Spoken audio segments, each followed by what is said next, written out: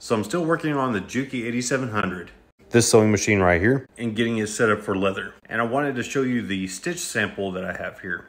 So this is a piece of chrome tan. It's a 3.5 to 4 ounce, doubled over. I think this side on the left is probably 3 layers. But just so that you can kind of see the stitching on it.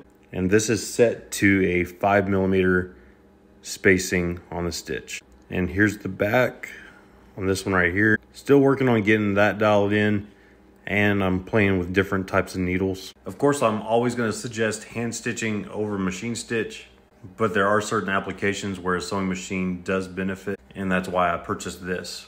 So hopefully once I get the speed reducer and everything set, we should be rocking and rolling. And if you're in the market for a sewing machine for leathercraft, be sure to hit that follow button so you don't miss out future videos on me getting this set up for that.